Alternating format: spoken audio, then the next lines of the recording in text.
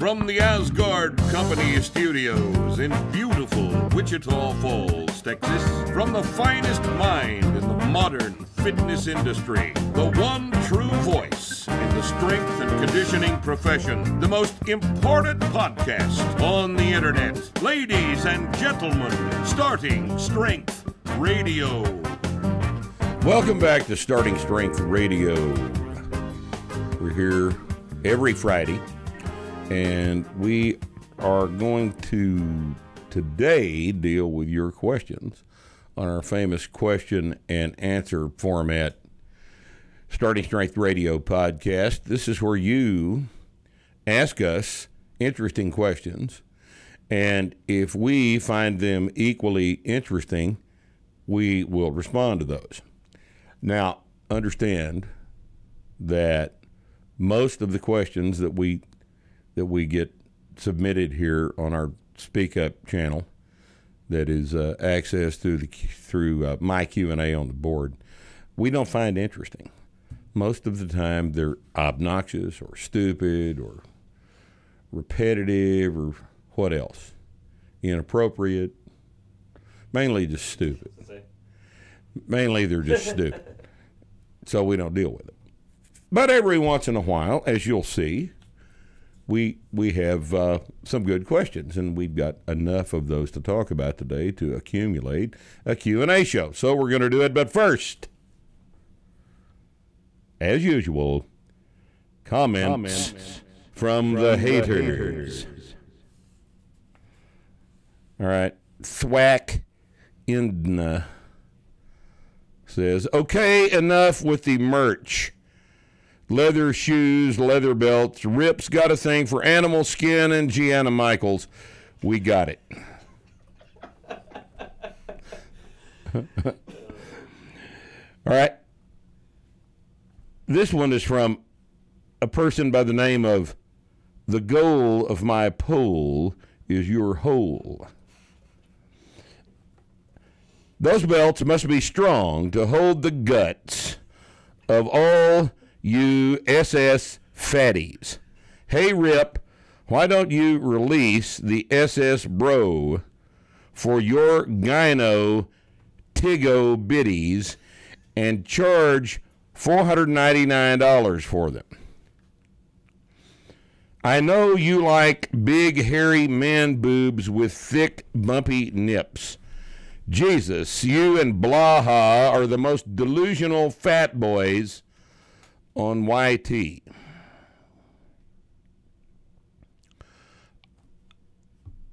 I don't understand it myself. But once again, we're dealing with the bottom 3% of humanity on YouTube comments. All right. So, 4EL9000 says, please create a different channel for your advertisements. Thanks. Well, why would I do that? I mean, we want you to watch our advertisements. You know. Pollux asks, why are Rippetoe's nippetoes hard? Is he some kind of perverto?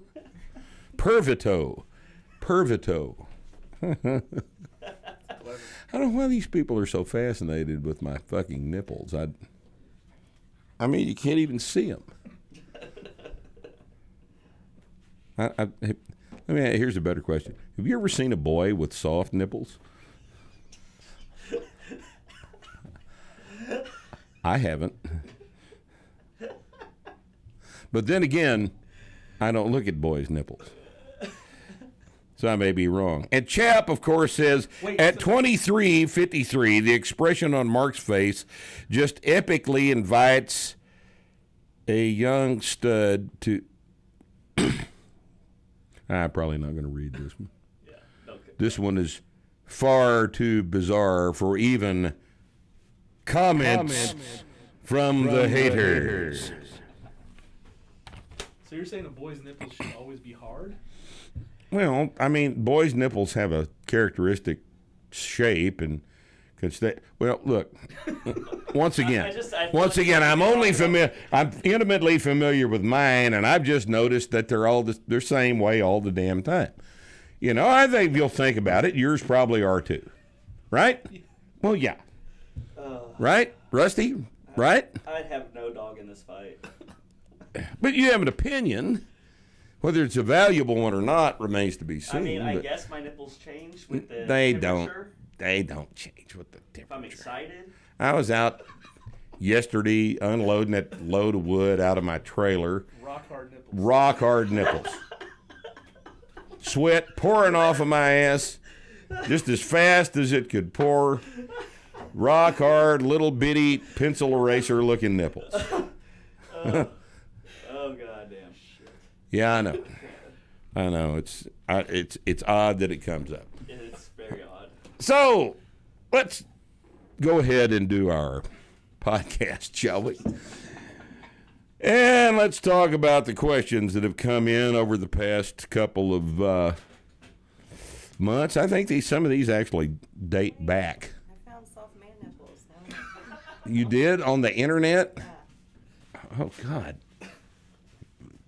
There's probably a whole website devoted. she's got 40 pictures here of soft man nipples. It would never have occurred to me to Google that. It would never have occurred to my ass. Oh God. Now. Anyway. All right, we're moving. Now, moving along. RealFastEnglish.com writes, have you given any thought to interviewing Dr. Rhonda Patrick about nutrition? All right. And the only reason I read this is because you guys don't understand that I don't get to interview whoever I want to on our little goofy podcast here because nobody knows who we are except you. All right. Dr. Rhonda Patrick has, is a big name, and she's not going to come on here and talk to me. Hell, she can talk to Rogan. Hold it. Wait. There he is again. I wish he'd just do that reply with text thing. It says sorry. Sorry, can't talk right now. Okay. Take care of that the easy way. He'll interrupt us another 2 or 3 times during this podcast. It's about every afternoon this time he calls, wanting me to be on his show. And, look, I've already told him no 4 or 5 times. He's offered to fly me out, buy the beer, get the room, girls, DMT, everything else. But no, I just, I don't have time for it.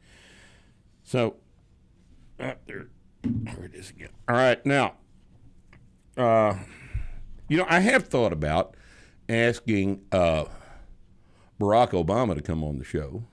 Thought about interviewing him about his training program. Thought about asking Angela Merkel, the German chancellor, to come on, talk about her thoughts on fitness, international politics. Get Arnold, we could get both worlds. Arnold, we could talk to Arnold. We thought about having him on the show. Who else would be good to have on the show? Jana Michaels. Well, we could talk to her. We could talk to Jana Michaels. Rusty, she's got a lot to say. Rusty, call her. All right, I'll okay. hit her up. Hit her up. See if she'll come in. Slide in her DMs. Who else? Who's that economist that writes for the New York Times? The guy that, never makes any fucking sense. Said the economy was never going to recover from Donald Trump being elected president.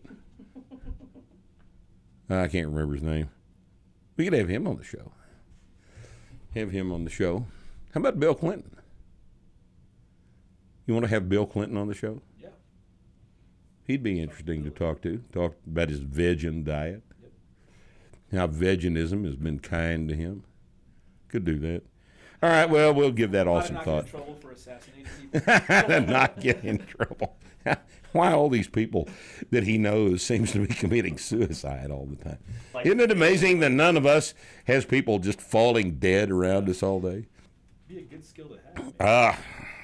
I can think of several people that I'd like to just have suicided, but I don't have that power.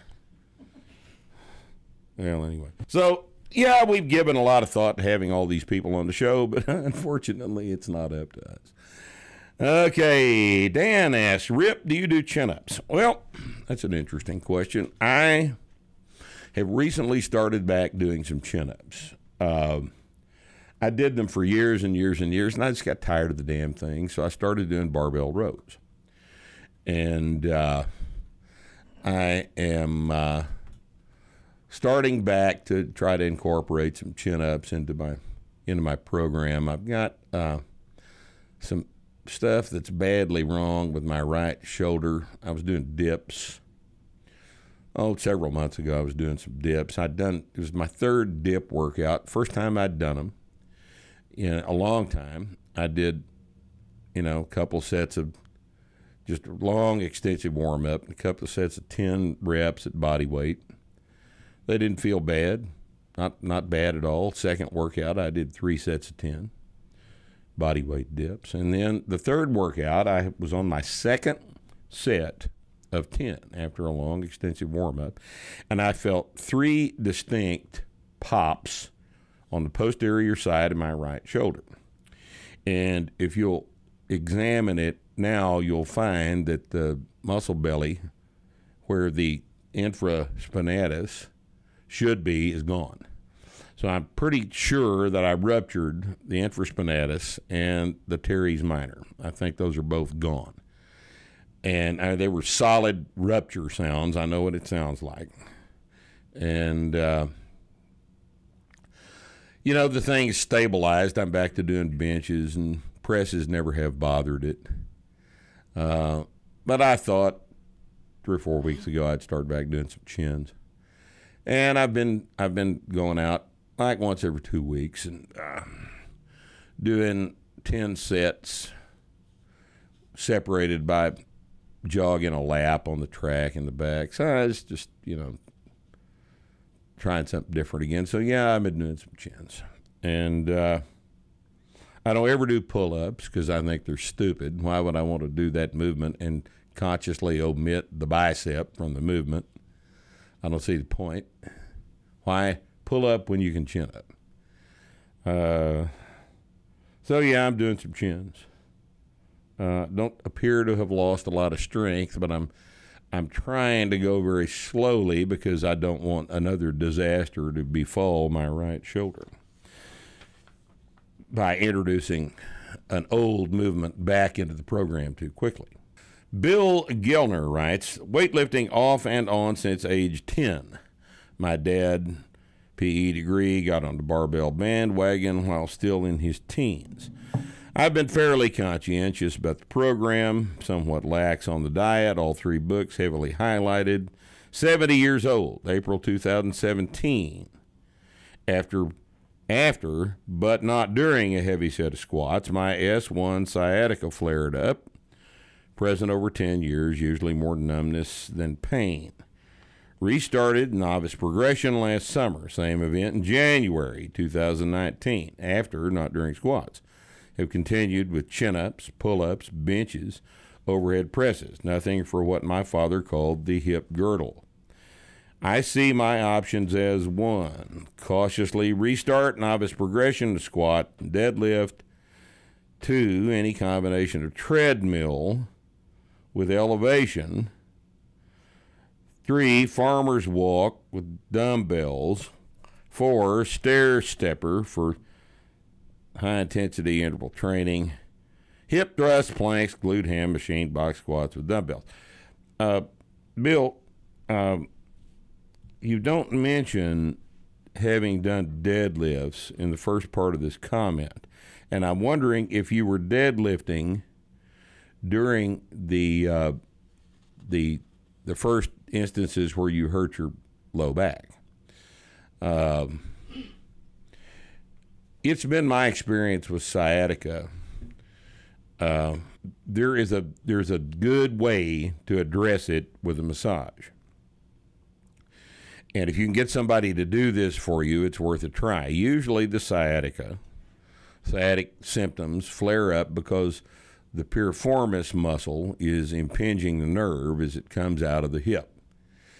And what I can fix a sciatica on somebody else. I can't do it on me, obviously, but I can fix a sciatica with a massage with my elbow right in the cheek of the ass that gets down into the belly of the piriformis and stretches it out. It's extremely painful. I recommend bourbon prior to this, but that pretty much always fixes it. I can take care of a sciatica flare up with that on pretty much everybody I try to do it with. But I'm wondering if you were deadlifting while you were squatting. Find somebody to address this situation with a piriformis release and see if that doesn't help, and post it on the board. Let us know. Okay. Now, Carhart wants to know, I'd like to know your thoughts on recycling, as in sorting recyclable materials such as cans, plastics, paper. Do the starting strength gyms follow any kind of recycling program? Asking for a friend. Why do people always say asking for a friend when they're not really asking for a friend? I think that's the joke. It's the joke. I think that's the joke. Like, if they say which works better, like my nipples are soft, how do I make them hard? Asking for a friend. Yeah. Which works better, Levitra, Cialis, Viagra? Not that I have, just asking for a friend. I, have never needed any such recreational medication like that. So this asking for a friend shit's pretty interesting. So this guy wants to know about recycling. All right, here's what I think about recycling. I think recycling is stupid. I think that if there is a market for the thing being recycled, then there is a price attached to the recycling. For example, there is a market for aluminum. When you recycle aluminum cans, you are participating in the market for a commodity. All right? There is no market for recycling newspapers or plastic. That's why you don't get money back for recycled newspapers or plastic. Anything for which there is a market for recycling that commodity, there will be a price attached that they will pay you for that commodity. And this is just simple economics. If you are recycling newspaper and plastic, what is probably taking place is you're handing that to the recycling people, and they are throwing it away because of mandates at the government level for these things to be recycled, not because there's actually a market for it. They're not valuable. When you hear the word valuable recycling, value means something. Words have meanings. Value is money. You recycle aluminum cans because there's a market for it. There's no market for recycling glass because sand is very, very cheap already. And it's, there's so much glass that's contaminated with dye. And for example, I don't think there's a market for green recycled glass like wine bottles. I think there may be they can recycle clear glass. But there are some types of glass, and I don't know the particulars on that are not recyclable. And it's really, there's no market for it. There's no market for it. Put it in the landfill. It's inert. It's not going to hurt anything in the landfill. But if they don't pay you for it, then there's no market for it. And if there's no market for it, why recycle it? Right? That's just the economics of the situation. We send our recyclables to China. We send what? Our recyclable shit to China. We do. We send recyclable shit to China. Well, that's certainly cheap enough to do, isn't it? It gets trucked somewhere and then shipped to China. I don't know what they're doing with China. That sounds like that almost sounds like it might be might have a carbon footprint. A little bit, right? Right. Yeah. Yeah. But the real problem with it is the racism. Of course, that's the fundamental. The fundamental issue with everything is the racism, right? Of course. I mean, it's America. You know, the only country on earth that still practices Philadelphia racism. is now burning about half of its 1.5 million residents recycling materials in an incinerator. Because that's better than putting it in a Because that's better than recycling it, right? No, that's better than putting it in a landfill. Yeah, the stuff that's getting recycled is half of it's being burned. Is going up into the air. Into the air. Yeah. So, what does that tell you about recycling? If they're not willing to pay you for the recycling, don't give it to them because they're going to throw it away or burn it or send it to China or South Africa or some other implausible place where people of different races exist, because that's racist. All right? Now, German Hinkapi says, that may be racism too. I mean, the Germans are a race, right? Hello, Mark. I would like to know, what is your approach to mental training for performance purposes? Do you have any advice on how to train your mind in order to focus, visualize, and perform more efficiently? Well, it's been a while since I've talked about this. Let me point you to the best book that's ever been written on sports psychology. All you need to read is the first 2 chapters. It's called The Inner Game of Tennis. The Inner Game of Tennis. Get it on Amazon. Read the first 2 chapters. Those are my thoughts on how to visualize and perform more efficiently. It works every single time it's tried. It's the most brilliantly distilled thing, and I'm not going to tell you what it is because I want you to buy the man's book. And book's written by, here, look it up for me, Bree. Timothy Galloway. Yeah, Timothy Galloway. The book is written by Timothy Galloway, and it was written probably 30 or 40 years ago. It's a classic text. It's probably in several different editions. I know he's written a version for golf, but this is like training. It doesn't matter what sport it's applied to. His method works beautifully. Buy the book, read it, and see what you think. Jack asks, the standing vertical jump, which you often refer to as a measure of an athlete's inherent physical ability. There's a period there. Jack's not a writer. Much like the IQ of a person, this value cannot be significantly increased, but is basically the inherent makeup of that individual. However, a male being tested at the age of 18 is going to have a significantly higher standing vertical jump than he will at 68. Even a superior athlete with a vertical jump of 30-plus inches at the age of 18 is going to have a horrible vertical jump value at the age of 68, yet he is the same person. So my questions are, at what age range are standing vertical jump numbers valid? And the age range is college age people, early 20s. That's where all the data is collected, because as you get older, the data becomes less valuable because standing vertical jump, explosive ability erodes with age. And we know this. So that's the first question. Are there any curves showing the degradation of the standing vertical jump with age? Well, probably not, because we don't test older people on the standing vertical jump. The standing vertical jump and all explosive activity becomes kind of dangerous for people doing it over the age of 50. Connective tissue composition changes, fast twitch, motor units kind of erode in terms of their ability, and potential for an injury becomes more significant as you get older. What tests can be used to determine the inherent athletic ability of a 68-year-old? Does the reaction time of an individual mean anything to inherent strength ability? He asks, what test can be used to determine the inherent athletic ability of a 68-year-old? Jack, why do you care?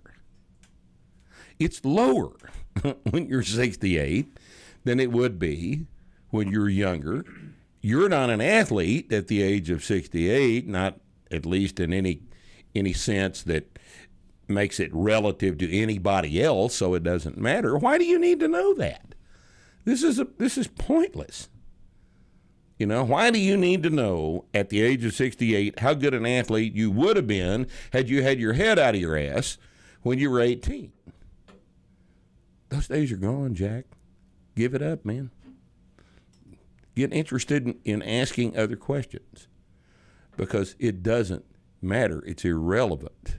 When you're 68, how good an athlete you were when you were 18 or would have been when you were 18, because that's really what you're asking, is irrelevant.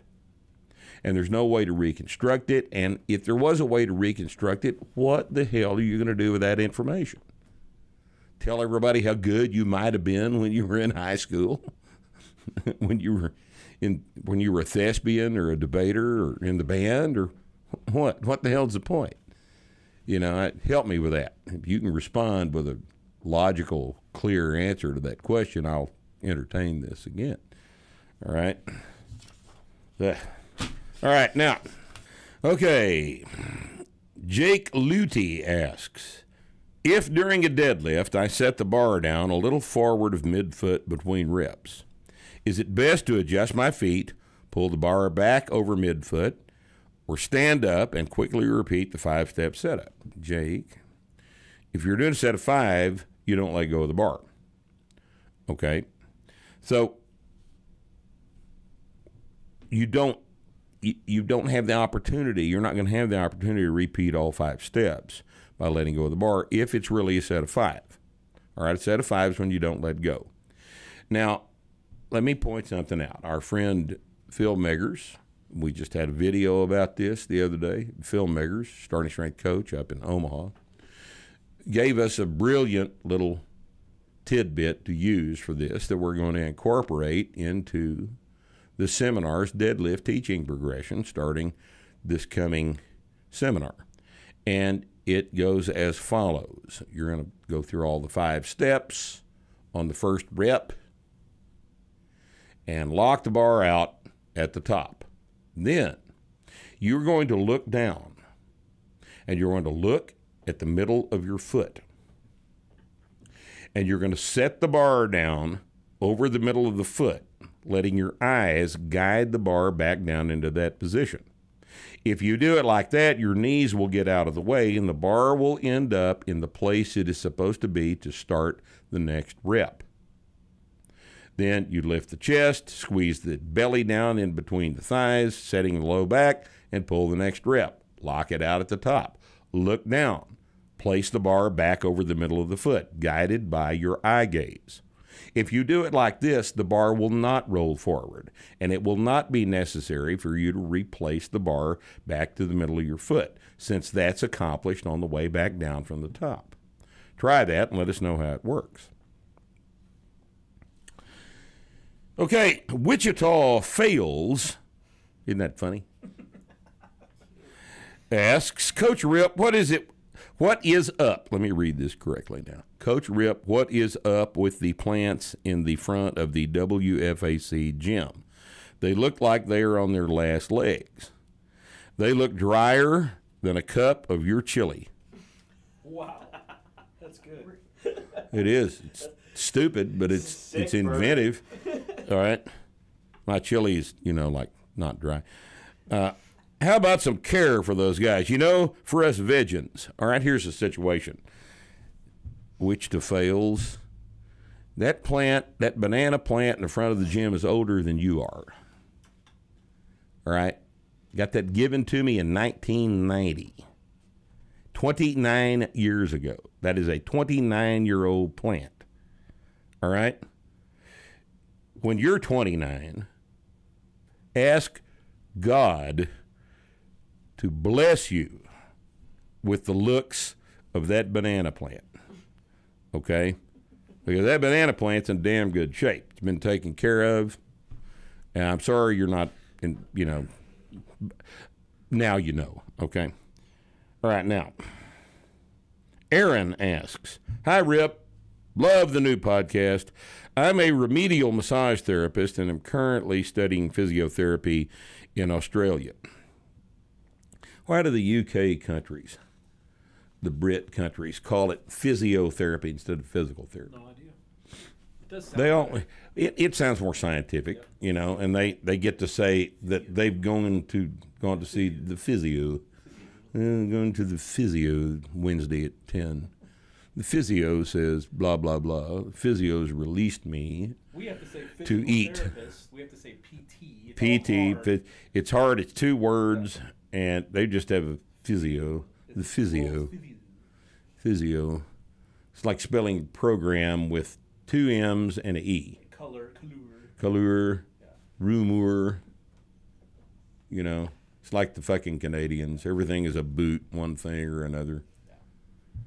They could learn from us. I mean, they could. All their shit and made it better. Yep. We have improved upon just essentially everything. Their religion made it better. Yep. Yeah. Gotten rid of the Anglican Church and the Archbishop of Canterbury, and just now we just have, the guy up front with the rattlesnake.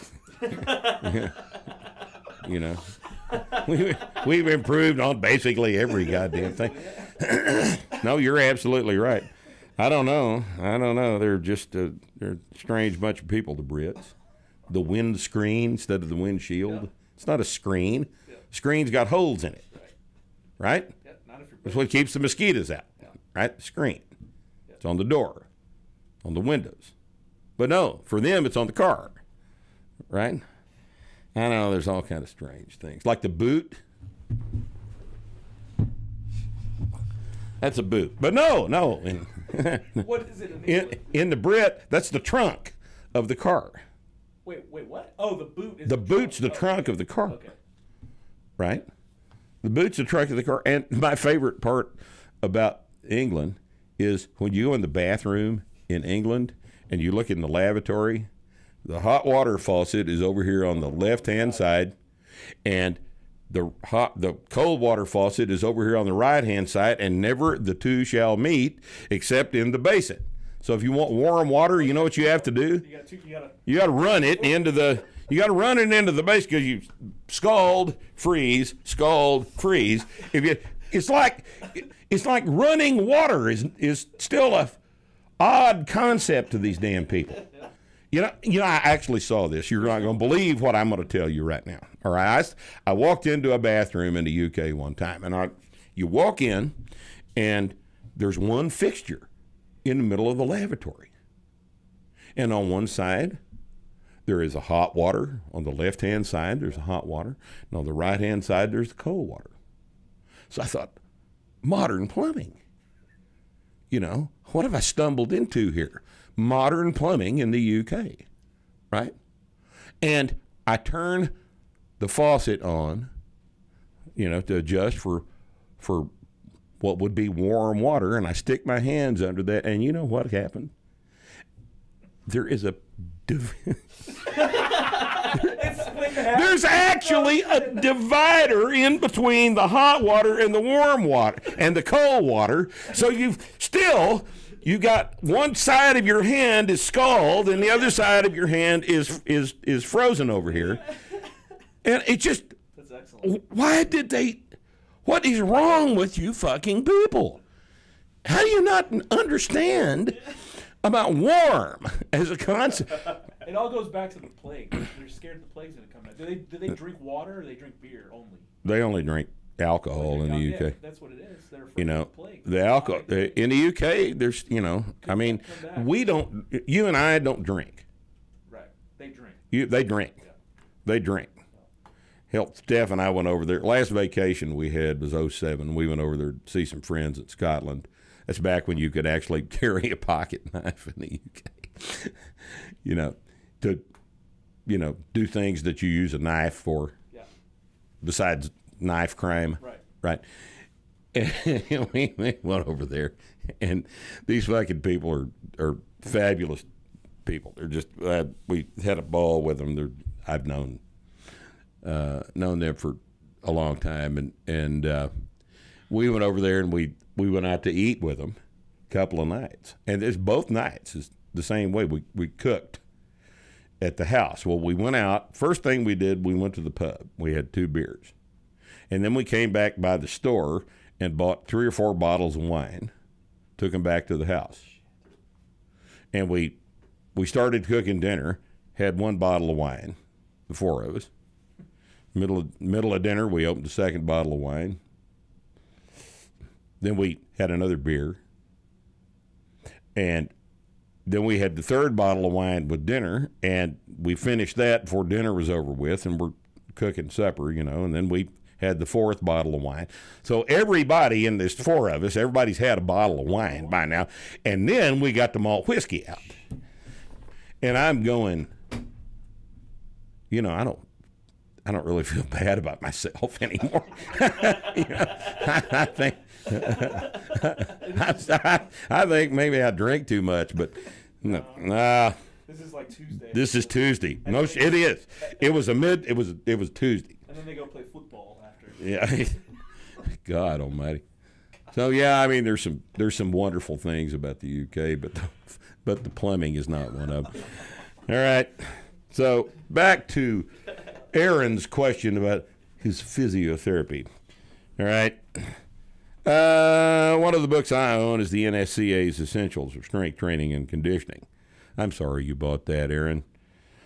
Overall, I found it to be an excellent comprehensive resource, especially the first 200 or so pages, which cover exercise physiology mechanisms that aren't discussed in depth in our A&P textbooks. Well, A&P is that's the sophomore level course and freshman level course. However, the remaining 400 pages, which are meant to cover practical, quote-unquote, strength and conditioning, are pretty much totally unhelpful. An afternoon reading tnation.com articles or practical programming would almost certainly provide more insight than what they are leaving students with in the NSCA course. I find this interesting because of how much high-quality scientific information is jammed into that textbook, first part of it. One would hope that this knowledge produced competent coaches, but as you've discussed many times, it mostly does not. Same rings true for both physiotherapy and remedial massage. The education is of high quality, and yet for every good therapist, there's a quack peddling silly bullshit. This is annoying because these people undermine the professions as a whole. So, question is, how can the strength conditioning courses overcome this problem and give students better practical skills, ones based on real results? Will these industries ever develop medical-level standards given that so few studies on strength, pain, or injury are actually controlled and well-designed? Oh, there's so much material here, Aaron. Yes, the essentials of strength training and conditioning are not the essentials of strength training and conditioning. Practical programming is the essentials of strength training and conditioning. The text is all but useless, and yet it is guaranteed to sell over and over and over again because the CSCS certification is essentially de rigueur for people graduating with a PE degree. It's just what you do. It's just what you do your senior year. You sit for the CSCS. And these people have done a marvelous job of indoctrinating generation after generation of graduates with PE degrees that they have to have a CSCS. Yeah, it's an exceptionally easy certification to get. It's a multiple choice test. I think there's a little video thing you have to pass. No coaching proficiency is actually measured. And I would say that the vast majority, and I mean by vast, I mean like way up over 90% of the people wandering around the street with the CSCS have actually never done any significant amount of strength training under a bar. So much of what we do as professional barbell coaches is dependent on our own experience under the bar. It's the stuff that we learn by doing it. And if you haven't learned by doing it, you cannot be expected to have the skills necessary to adequately teach and coach somebody else for these things. I mean, you can't coach what you haven't done. Now, you don't have to be the best in the world at it. In fact, it's detrimental to be real good at anything physical, because people who are physical geniuses don't have to go through the process of learning things that those of us that just schlub through the process of trying to be the best that we can be. The stuff we learn in that process are things that we put in our toolbox and teach people that we coach. But if you haven't done it at all, then all of it is theory. And you're going to be wrong the majority of the time. So it is a mistake to seek out the services of a certified strength conditioning specialist because they don't know anything about strength. And if you expect that certification teaches you or prepares you to teach somebody else how to do a barbell squat, a movement that you've never done yourself and you've never even thought about before, well, you're making a giant mistake. You don't know how to teach it, you don't know how to coach it, and you're not qualified to charge anybody money to show them how to do it. So the problem with most of this stuff is that unless you're doing these things yourself, you are not learning how to show other people how to do them too. All right? Being a professional barbell coach is an experience-based thing. It involves experience, like being a plumber, like being a piano tuner, like being a surgeon. It involves more than just theoretical concepts. It involves a vast amount of experience, learning how to solve movement problems under a heavy barbell. It takes time, and you cannot develop this ability as the result of being exposed to some information in school or being examined for that information you were exposed to in school by a weekend certification class with a multiple choice test and a video. Our starting strength coach examination actually looks at your ability to coach the barbell movements on the platform. And before you can advance to the examination part, you have to demonstrate to us that you can actually coach. And this is in stark difference to everything else in the industry. And our people are better than everybody else's people for this reason. The education is therefore a good place to start. But an education in this stuff is famous for being not very rigorous. Right? What we recommend in terms of education is a science background. We want you to have basic science courses. We'd like for you to have general chemistry, even though we don't do chemistry in the weight room. You learn things about science and general chemistry. Laboratory general chemistry, the first freshman course in college for chemistry, is perhaps the most useful thing you will ever do. You need to have freshman level physics. You need some biology. You really ought to have calculus. Not because you're going to use calculus, but because calculus teaches you to think logically. And if you can't think logically, you can't coach. Okay?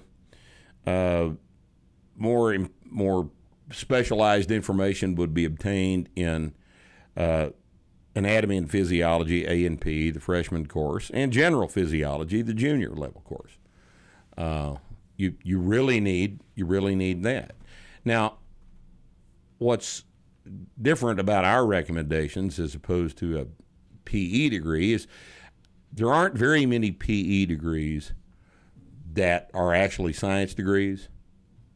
Maybe your school's different, but I don't know of a phys ed degree or a exercise physiology degree or a biomechanics degree that requires the students to have Calc 2 as a prerequisite for graduating. I don't know of one of those things. Calc 2 is not about calculus. Calc 2 is about thinking. And if the course is easy, then easy people are going to get through it. These are washout courses. They're there as a roadblock. They're sorting mechanisms. They're there for a purpose, for science degrees. And it's important to understand that part of your preparation to be an effective strength and conditioning coach may not involve strength and conditioning per se. In fact, most of the things that you are going to teach on the platform as a professional barbell coach are going to be learned by you under the bar, not from some goofball in your phys ed department, because chances are he's a badminton player, not a lifter. And what you're going to learn about lifting to teach your clients and your athletes is pretty much going to be what you learn out of the bar yourself. And this is real important. Now, I'm not, in a position to comment on physiotherapy and remedial massage. I don't have any opinion on remedial massage because that sounds like a thing that's in the UK countries. I don't know anything about it. But massage therapy is done in the United States usually as a private school kind of a thing. They take you through a little course and then you're just going to mash around on people. And, it's not really what I would consider a profession, although you could approach it that way. Certainly the better ones do. Physical therapy in the United States I've commented on several times. There's an article on the website about physical therapy wherein I question whether or not it's fraud. Physical therapy is woefully inadequate in terms of their preparation of PTs in the United States. It is missing completely the stress, recovery, adaptation analysis that we apply to strength and conditioning that should also be applied for the same reasons to physical therapy. Physical therapists in the United States go to schools that omit this as part of the curriculum. And if that's omitted, then you don't understand how to get from here back to here. Okay, because that slope is common to returning somebody to function and to making an uninjured person stronger. The principles are exactly the same. And if that principle isn't taught, then you don't know anything about what you're doing. That's all there is to it. And this is an interesting question, too. Will these industries ever develop medical level standards, given that so few studies on strength, pain, or injury are actually controlled and well designed? Aaron, you've got some interesting preconceived notions about medicine. I'm real sorry to have to tell you this, but lots and lots and lots of doctors, are really not much further along than LVNs on lots and lots of things. Sorry, Aaron. What do you call the guy that graduated last in his class at medical school?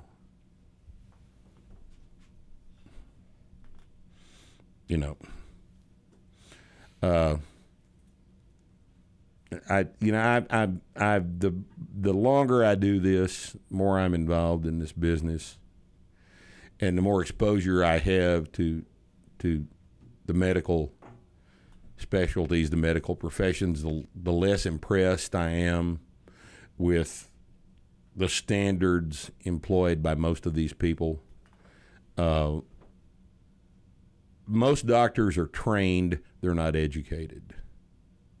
I'm not impressed with their analytical skills. The average IQ of the average doctor is about 115, 120. He's like one standard deviation above average intelligence. They memorize things pretty well. They understand A equals B things kind of well. One from column A, one from column B, that kind of thing. They can relate symptoms to diagnoses and diagnoses to treatment. But that's not thinking. You can get an algorithm to do that. Maybe that's what it'll come to. And if it does come to that, it'll be their fault. Because that kind of an approach would not be markedly worse than what we've got right now, and it'd be a hell of a lot cheaper. A hell of a lot cheaper. So stop worshiping the medical level standards, okay? Get skeptical, all right? Now, Anonymous asks, why do you dislike powerlifting, even though 60% of your program consists of training the powerlifting movements? Well, Anonymous, powerlifting, the sport, and the squat, bench press, and deadlift as exercises we use in general strength and conditioning are not the same thing. I don't know if it's occurred to you that when you squat, you're not necessarily doing powerlifting. Powerlifting is going to a meet, seeing what you can get away with on the platform to score the biggest total you can, whatever the federation's rules are. There's lots of things wrong with powerlifting. I am preparing an article on my thoughts on that right this minute, and it could very well be that by the time this podcast is out, I may have that up on the website. And if you're interested in my thoughts on powerlifting and what I think's wrong with it, it'll be in that article. Okay, now here's a question from Sheriff Iowa.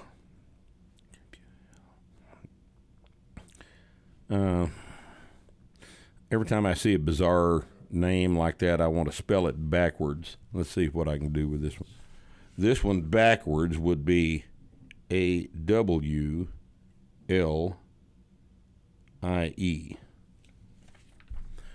Ollie. Well, that didn't make any sense either. All right.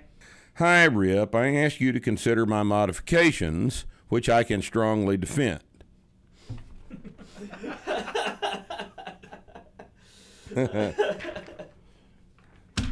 All right.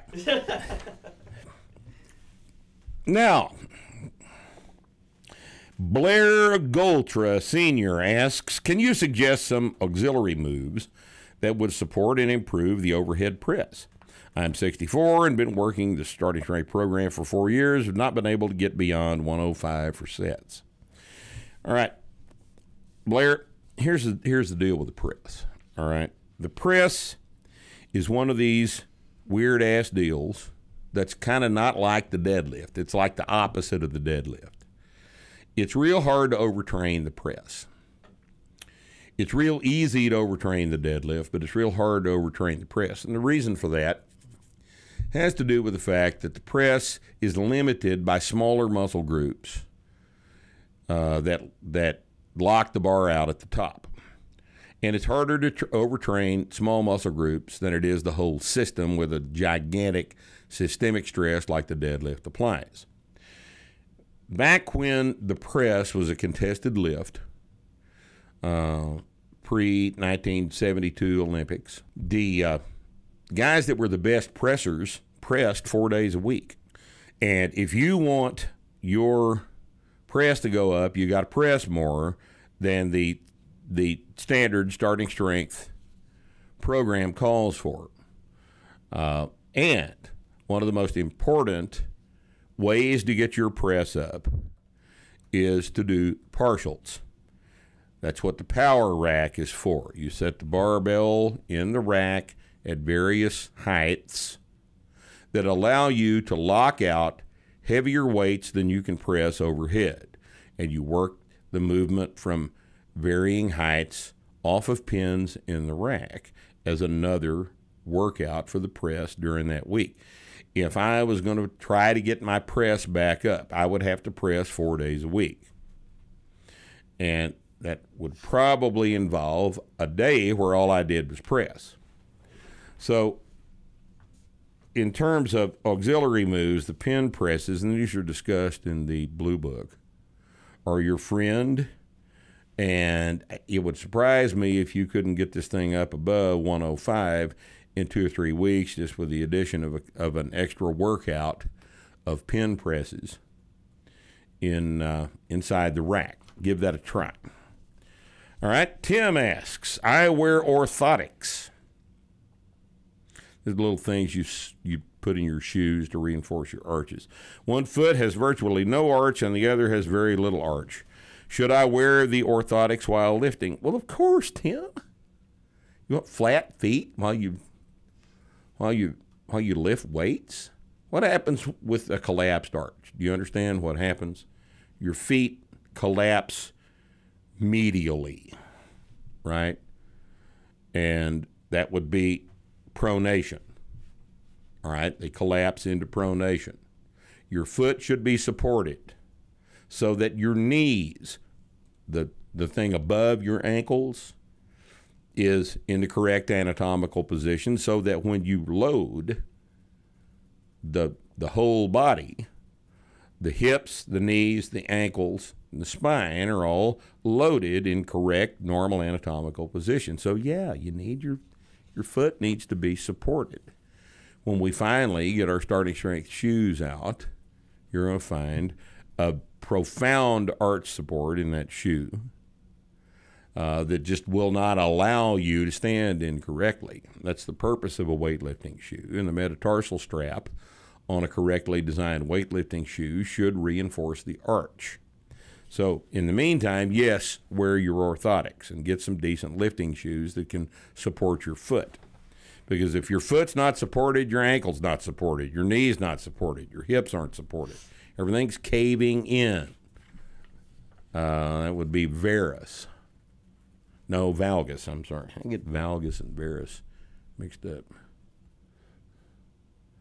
There's not enough difference in the words, I guess. So, let's go to Tom's question here.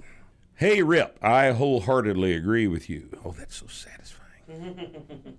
I like being agreed with. As to the supreme value of the big four, squat, bench, press, and deadlift is the primary focus for general strength development. However, I'm curious about your thoughts on the loaded, weighted carries. There are too many varieties to mention, but I think specifically about the farmer's walk.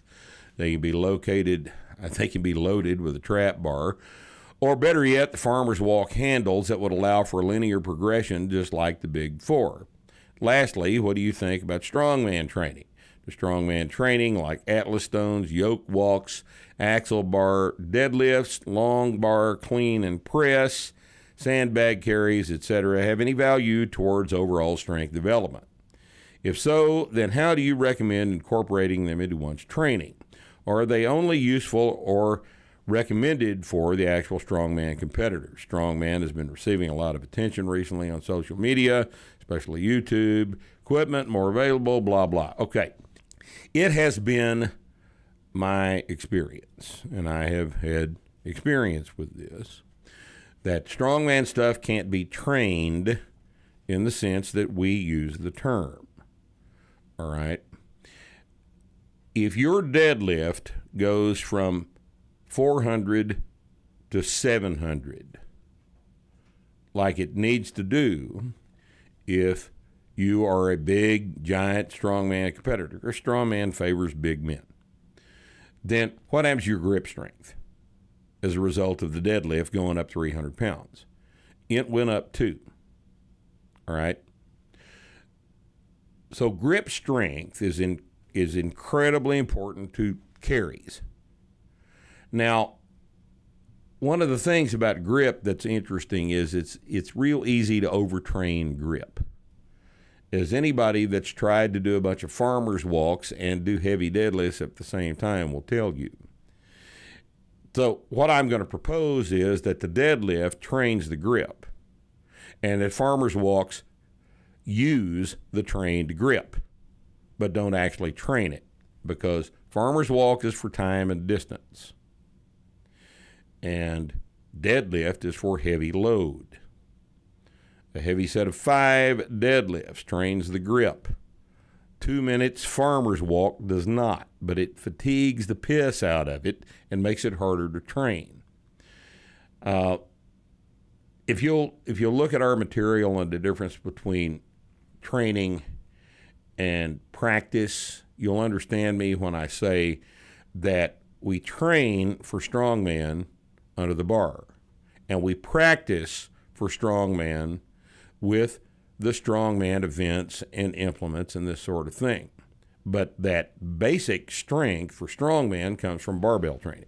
I think you'll find that your farmer's walk benefits more from your deadlift going up and your squat going up than it does from doing a bunch of farmer's walking. All right? It's should be obvious that all those great big strongman guys, the real good ones, the guys whose names you know, are also big deadlifters. And for a guy with a 900 deadlift, a farmer's walk with 400-pound implements is much more manageable. 300-pound implements, certainly. So think in terms of training and practice as far as strongman is concerned. I think you'll find that this analysis is very helpful. I don't think you can train strongman. I think you practice strongman. And it's important to do. You have to know all the little tricks involved in getting through to the end of a farmer's carry. You have to know how the yoke works. You have to know all this stuff in terms of the technical aspects of this particular expression of strength. But the strength is best built under the barbell. Those are my thoughts on it anyway. Of course, I'm sure you guys will all disagree with that because it's the internet, right? Ben Roberts asks, could you explain why phys studies are illegitimate and why EMG data is unreliable? Well, phys studies are illegitimate because they are almost uniformly small population studies that ask the wrong questions, that rely on the equipment that happens to be laying around in the lab, and that function primarily as a way to publish a master's thesis for graduate students. The classic that I like to refer to that is my all-time favorite illustration of what is wrong with all these studies is the famous study out of Australia back about 10 or 12 years ago that asked the important question: what is the difference in 1 RM bench press when performed on a bench and on a Swiss ball?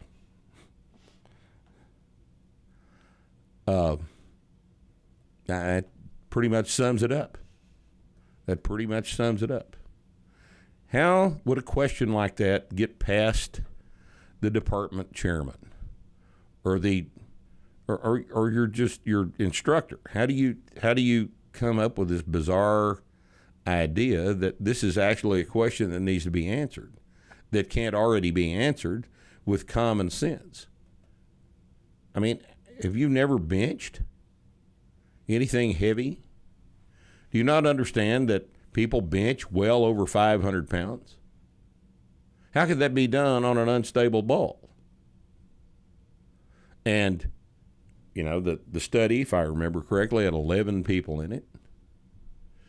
And, wildly, you need to look that up. It's classic gibberish. And it got past not only the department chair, got submitted for publication, got past the journal editor, got past the review people, and was published, and is now in the literature. And the literature now says that there is no difference in 1RM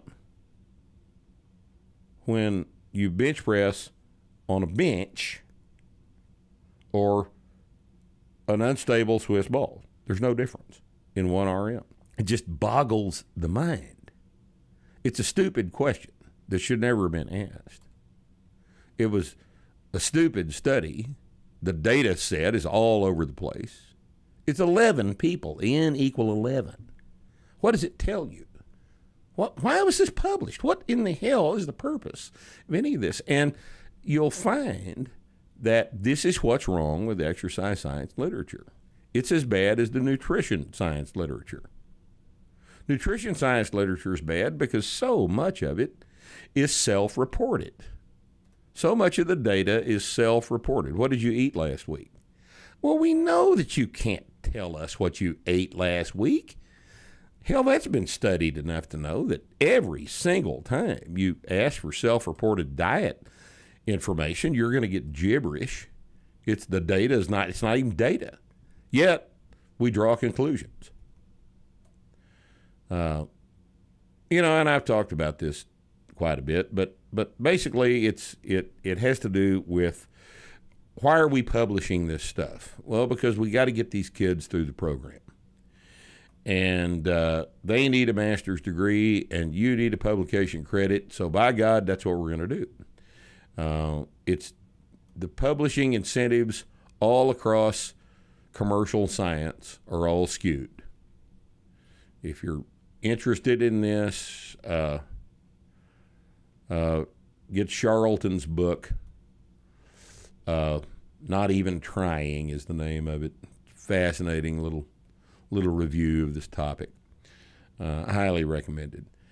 And why EMG data is unreliable? That's easy. Find me the paper that shows the correlation between surface EMG activity and motor unit recruitment. And what you'll find is that there is no basis for saying that surface EMG indicates anything about motor unit recruitment. Yet that assumption is the basis of every study in which surface EMG looks at motor unit recruitment. For instance, the famous position statement from one of the NSCA's publications where they draw the conclusion on the basis of 13 studies that the hamstrings are not used in the squat. Not making that up. Hamstrings aren't involved in the squat. Now, if you can draw that conclusion from the literature, then the literature is wrong. And the whole thing comes into question. The entire corpus of exercise science literature must be questioned because of the problems with literature. And I'm not the first one to make this observation, and I certainly as hell will not be the last one to make this observation. But it's, until somebody has a better way of doing this, clinical experience is far more important in terms of what we actually do as strength and conditioning coaches than anything out of the literature, which is of very, very little value. And last here, let's talk to Thomas Toiliez. I'm sure I'm mispronouncing that, but sure if it's from the internet, it's probably somebody's made up bullshit name anyway. Like, remember the guy that registered for the board several years ago who used the name Monkey Vomit? You don't think that's his real name? Well, I don't really care if it's real. I just deleted it because I talked to somebody, like donkey puss. I'm not interested in having a conversation with somebody who thinks that's what their parents named that's what their parents named them. Oh God. Hi.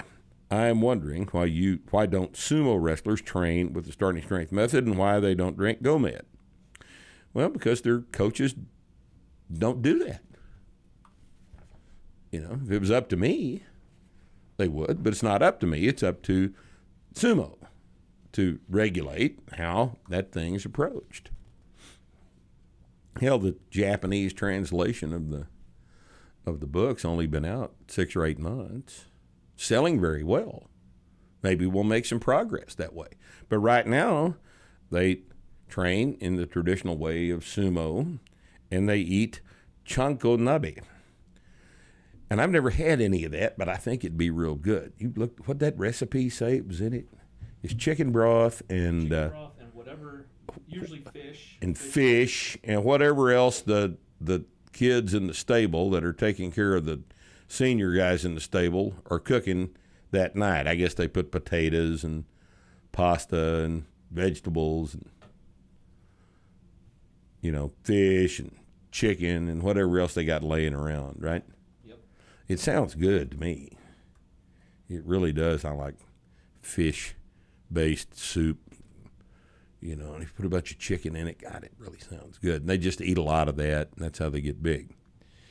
And, you know, sumo's another example of a big man sport like strongman. Rules of sumo dictate that a bigger man is harder to beat than a smaller man. And that's just, so the sport's evolved to favor high body weight. And these guys do that. Now, those of you that are interested should look up, and his bouts are online, Chiono Fuji. 55 undefeated in a row, I believe, was his record. He's 58th in Yokozuna of the sport. Yep, he'd be 58 about now. He's a little younger than me. What, he died? Mm-hmm. Oh, God. 2016. How about that? He was called the Wolf. He wrestled at a lighter body weight than most of everybody. He was 275, 285, somewhere in there. This man was strong and explosive and just a hell of an athlete. And he won 31 tournament championships. 31 tournament championships. I believe his undefeated record was 55 in a row.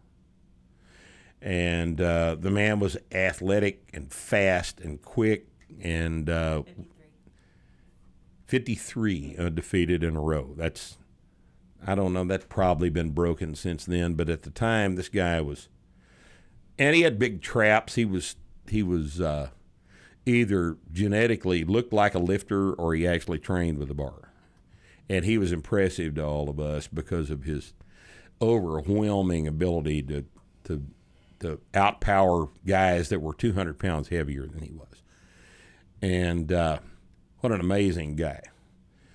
And he was kind of had a different physique than most of those guys. He was relatively low body fat, but he was big and strong and fast, had veins on his delts and stuff. He was, goddamn, this guy was impressive. And Chiono Fuji, look him up. There's a little excursion into sumo there. I haven't followed it recently. It's just too many other things to do besides recreation. So I have lost track of the sport. There may be an equivalent guy out there operating right now, but he was fun to watch. I would imagine that a lot of his old bouts are on YouTube. Look him up. How do you spell it so I can tell him? CHIYONOFUGI. FUJI. CHIYONO. Fuji. FUGI. Fuji. So look him up. He does not need to be forgotten. He was a great athlete, and ambassador for strength around the world at the time. Well, that wraps it up. I'm tired of dealing with all this. You're tired of hearing me, so let's go do something else. And we'll see you next time on Starting Strength Radio. Thanks for joining us.